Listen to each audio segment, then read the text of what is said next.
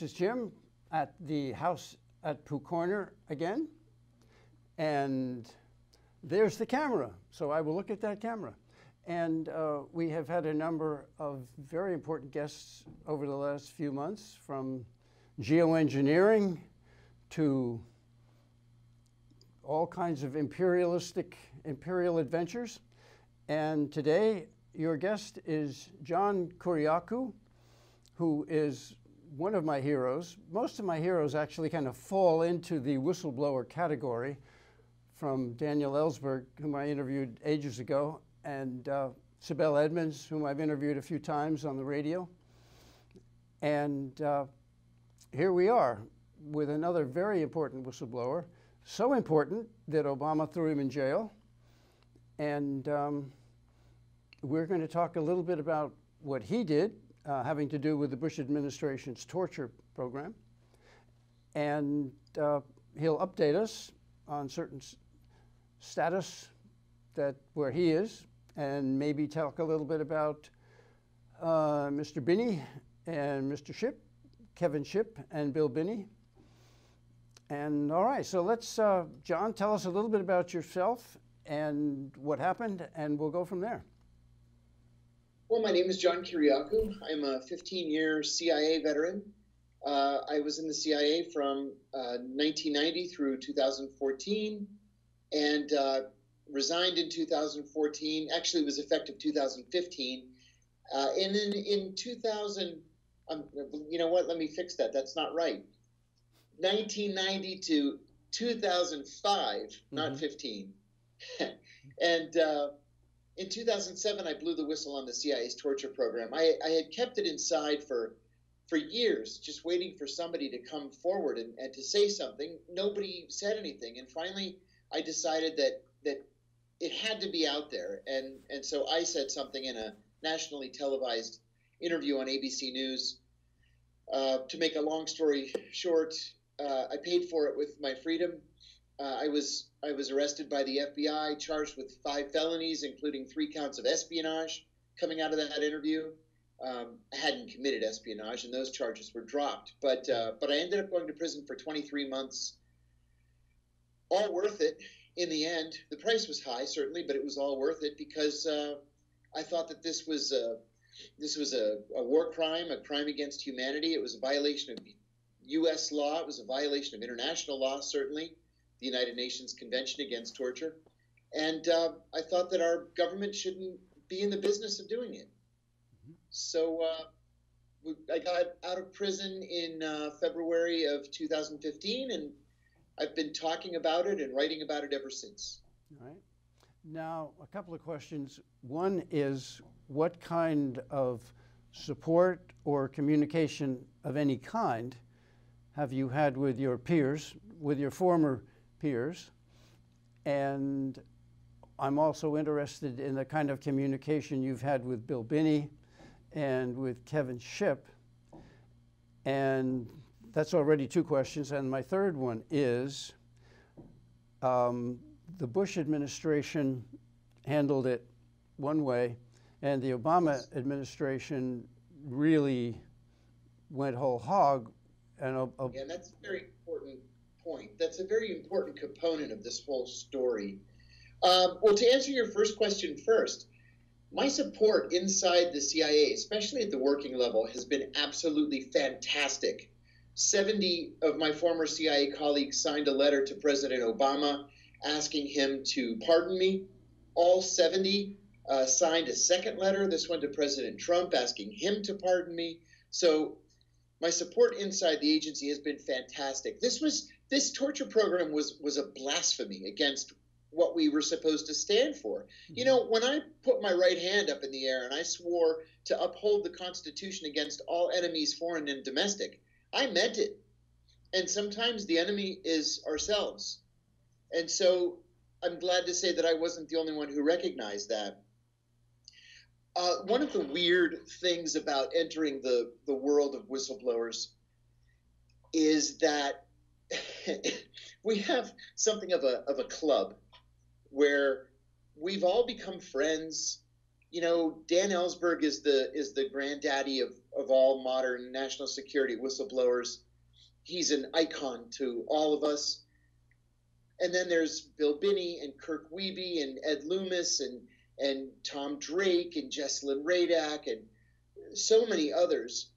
Ed Snowden, even. We've all become friends. We stay in close touch. Those of us who are here in the DC area get together frequently socially. And really, you need that support network, because when you blow the whistle on something relative to the national security, there's nothing in the world that makes you feel more alone and more isolated and more endangered than that. Without that support, you couldn't get through it. You literally couldn't get through it. Yeah, I'm surprised, frankly, that more people charged with these national security crimes don't commit suicide than the handful that we've already seen. Kevin Shipp is another one. It's funny, Kevin believed that he was alone. Kevin Shipp blew the whistle on CIA malfeasance, and they went after his family for it. And finally, I reached out to him after reading his story in the Washington Post, and I said, listen, buddy, you're not alone. You've got some friends here you probably have never even met, but you shouldn't be going through this alone. And so we've pulled him into it as well. We even have an organization called VIPS, Veteran Intelligence Professionals for Sanity. Oh, I know. We write policy recommendations for the president. They're usually ignored, but at least we get ourselves on paper. Mm-hmm. Yeah, I know Ray quite well. Yes. Ray McGovern. That's another support for people. Yeah. All right. Yeah, and remind me, your third question. The third question had to do with the ramping up of prosecutions against whistleblowers under Obama. Yes. When I went on ABC News in 2007 and blew the whistle, I said three things. I said that the CIA was torturing its prisoners. I said that torture was official U.S. government policy, not the result of a rogue, as President Bush had intimated. And I said that the policy had been personally approved by the president. The FBI began investigating me the very next day, and they investigated me for a full year, from December of 2007 until December of 2008.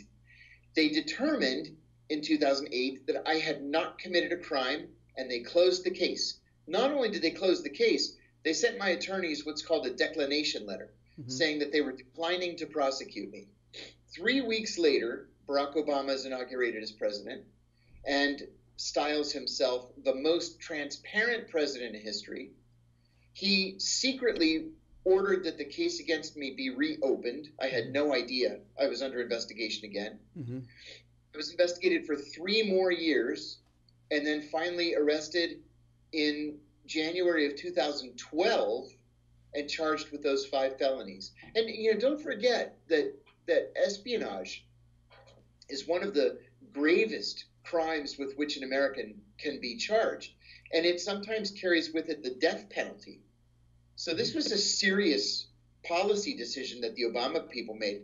Beyond that, this isn't just because they didn't like John Kiriakou. Beyond that, Obama prosecuted 8 national security whistleblowers. In the entire previous history of the United States, only 3 whistleblowers were prosecuted under the Espionage Act. So Obama was almost 3 times the number of all previous presidents combined. Really, Barack Obama was the enemy of transparency. He was the enemy of whistleblowing. Really, in my view, the enemy of human rights. Yeah. Well, then the question that I have been wondering about for years, and I'll let you have it, is who was ordering Barack Obama to do this? Because my brain tells me that Obama couldn't have cared less, but that somehow he was being pressured to do this. And when I follow that logic, and I have often in the past as a journalist, it turns out to be someone like Jamie Dimon, someone connected with the central banks, someone connected with something to gain. And we found that because of Assange, we discovered that. But go ahead. Well, I can tell you with 100% certainty, it was John Brennan. John Brennan on national security called all the shots, and I'll tell you why. It's actually an important lesson, I think, for future presidents, and that is that the CIA loves inexperienced presidents. They love them because when a president is elected and he has little or no foreign policy or national security policy experience, that gives the CIA an opportunity to recruit that president. And what I mean by that is, if you've just been elected president, you don't know anything about national security or intelligence. Mm-hmm. The day after the election, when you're on your first day as president-elect, you're entitled to a CIA briefing, a President's Daily Briefing. That's PDB. Mm-hmm. That's at multiple levels above top secret. Well, as soon as the CIA gets in front of you and they say, Mr. President-elect, we want to tell you about all the cool things we're doing, and they show you your first blue border report or black border report, multiple levels over top secret, human intelligence, penetrations of foreign intelligence services, access agents next to world leaders. You know, that stuff's fascinating, and it's fun, and it's cool, it's exciting. And they're able to suck that president right in and make him one of the boys. Mm-hmm. And that's exactly what they did with Barack Obama. Barack Obama he was a senator for 4 years. He wasn't even one full term as a senator. And he was only on the Senate Foreign Relations Committee for 2 years, and even then had no access to classified information. Mm-hmm. And then all of a sudden, he's the most important man in the world. So it's heady stuff, and presidents-elect really love it. On top of that, he had an alpha dog in the form of John Brennan, whispering in his ear all day long. And John Brennan certainly had his own agenda. Besides that, I want to make a third point. In the book Double Down by Mark Halpern and John Heilemann, it was about the 2012 presidential election. Obama sat for an interview, and in that interview, he said two things that I think were really telling. First, he said very matter-of-factly, I never said I was a liberal. And that was true. Mm-hmm. He actually never did say he was a liberal. We said he was a liberal, but he wasn't. Mm-hmm. And then talking about the drone program, he said, kind of wistfully, I never had any idea that I would be so good at killing people.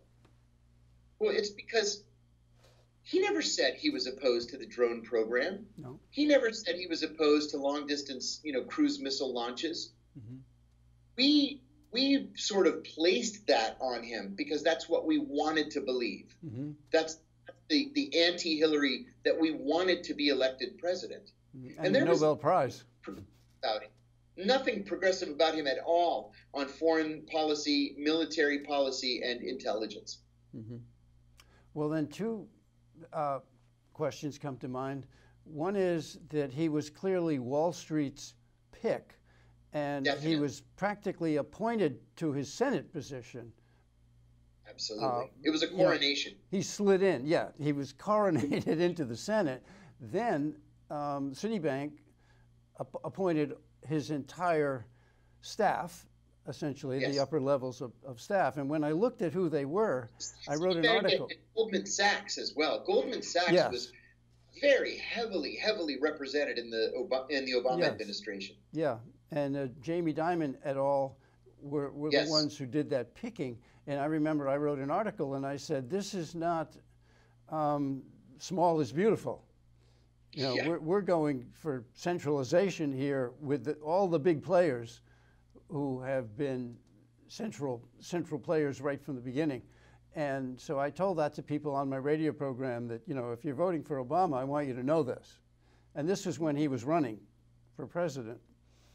And anyway, in Vermont, he was a shoo-in because, people don't care how many Palestinians you kill as yeah. long as you get your, anyway.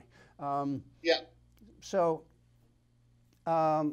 what is your opinion as to the relationship between, this is a tricky question, between Brennan and Wall Street, meaning Goldman Sachs et al., and then I'll throw in another villain, which is Mueller, Robert yeah. Mueller.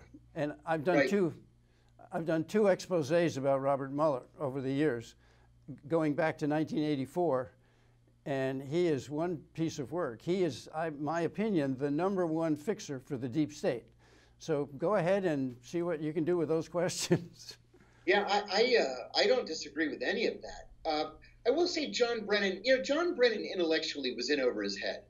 John Brennan rose far beyond what his intellect should have allowed. Mm-hmm. And it was because he became a close friend and protege of George Tenet. Mm-hmm. Most retired directors of Central Intelligence or directors of the CIA, they became known later on, end up on Wall Street in some capacity. George has become a principal in a vulture fund in New York City that has made him rich beyond his wildest dreams. Mm-hmm. Steve Kappas, who was the #2 at the CIA, is doing the same thing right now for a vulture fund based here in Washington, D.C. So this is a normal thing where they go to Wall Street and they make tens of millions of dollars and they live happily ever after. John's not done that. My own opinion is that John's not smart enough to do it. Mm-hmm. So what John has ended up doing is he is teaching a class at Fordham, which is his alma mater, and he's a talking head on MSNBC, and he's on the board of a couple of smallish defense contractors. He's actually having to work for a living. He's not making anywhere near the money that his predecessors have made.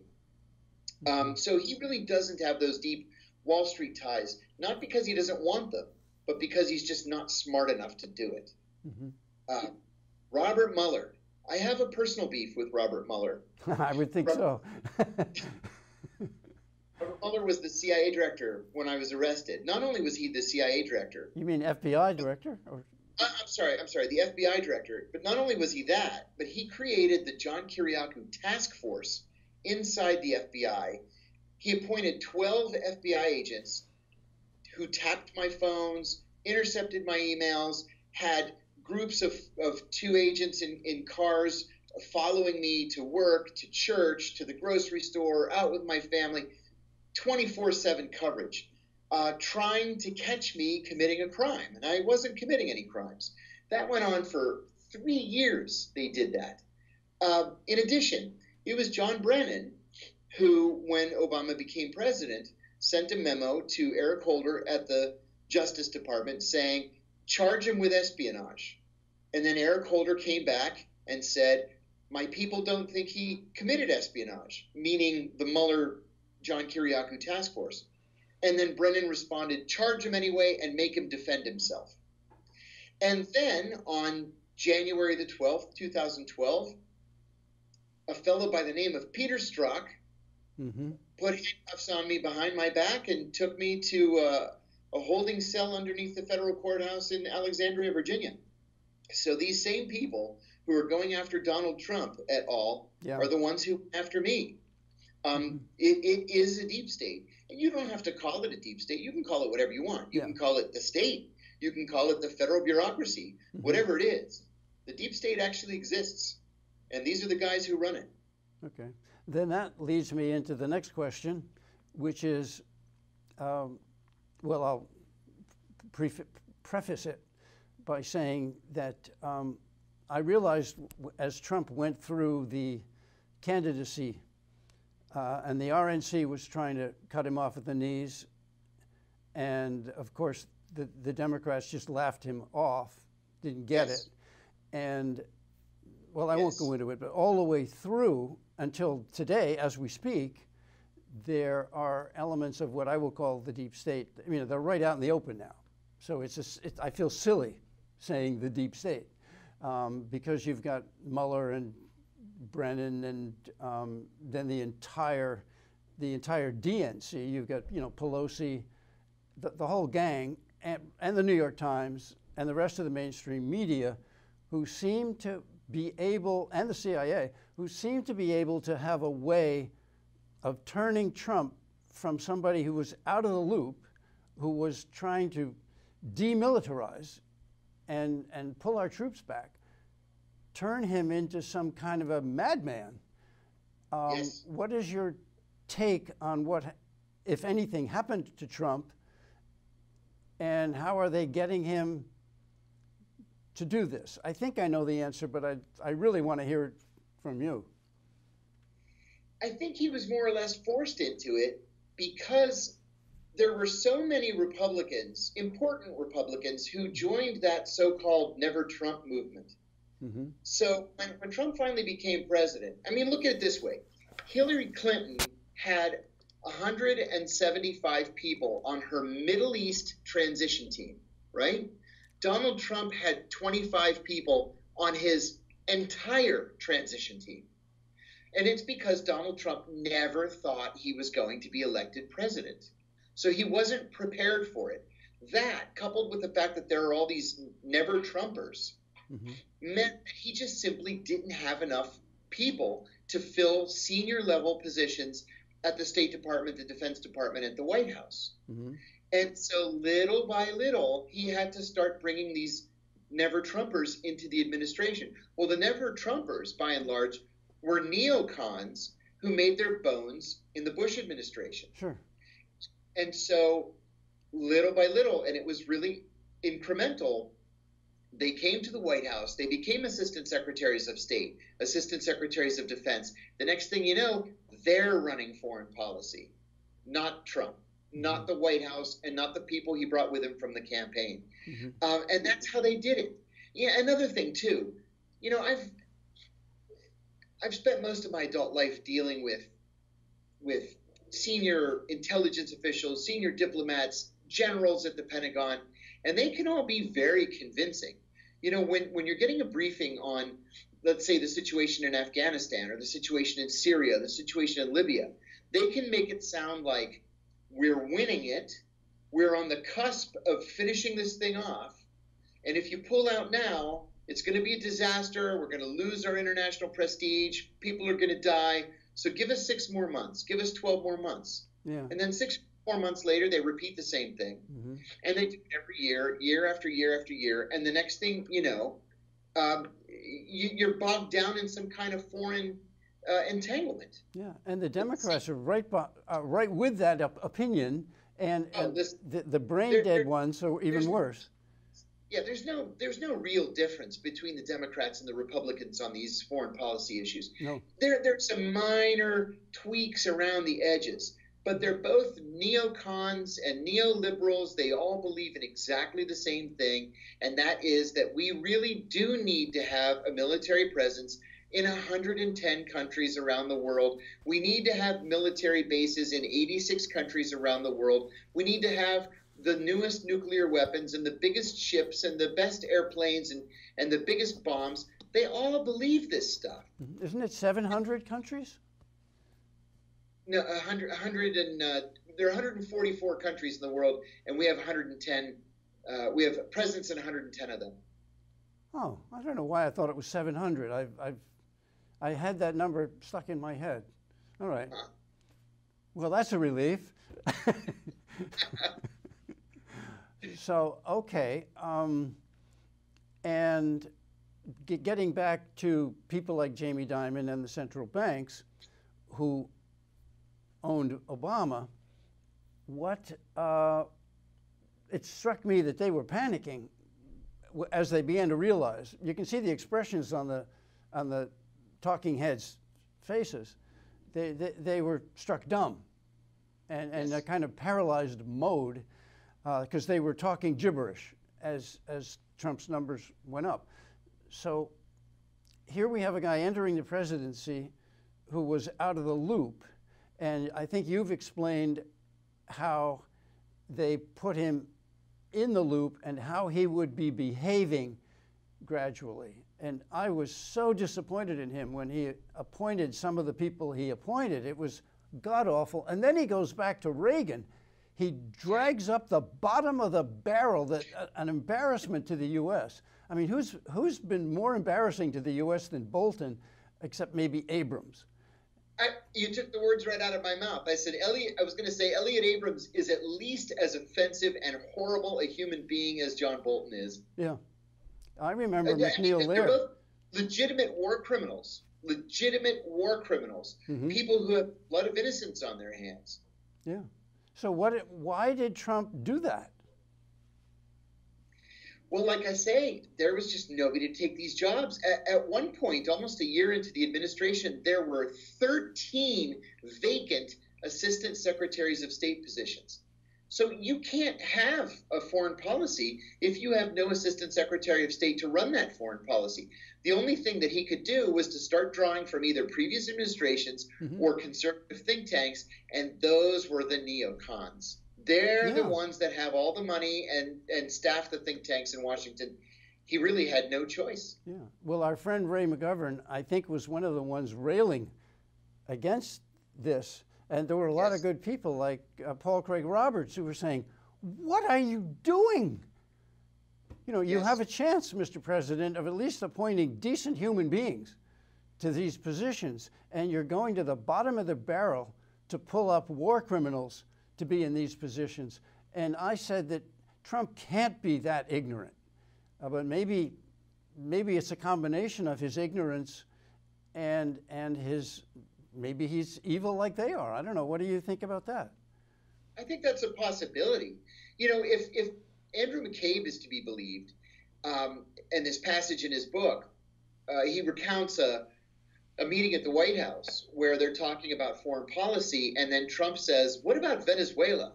That's the country we should be at war with. Yeah, I know They're that. weak, and they have all that oil. Yeah, I know that quote, yeah. If that's how you determine your foreign policy, then you need help from somewhere. Unfortunately, he looked in the wrong place for that help. Yeah, oh, we only have a minute, 30 seconds left. So, ladies and gentlemen, I'm sorry I haven't said his name 100 times. John Kiriakou, a whistleblower who brought out the Bush torture program and has been in the thick of what's happening today ever since. And as I said, one of my heroes, along with Bill Binney. And we will do another interview with John Kiriakou when he is free. He's very busy. And hopefully you and I will be fortunate enough to continue this. I think we've hit an awful lot of key points that, of course, the mainstream media and the alternative media doesn't even know enough to hit if they were allowed to do it. So closing words. Well, my pleasure. You know, I think we ought to be talking about these issues because they're important and nobody else is talking about them. So thanks for having me. I look forward to seeing you again soon. Okay. Well, thanks again. Oh, sorry, we lost sound. Okay. Well, ladies and gentlemen, we will be back with more from John Kiriakou, and maybe even some more whistleblowers as time goes by. So thanks a lot for listening to The House at Pooh Corner with Jim Hogue.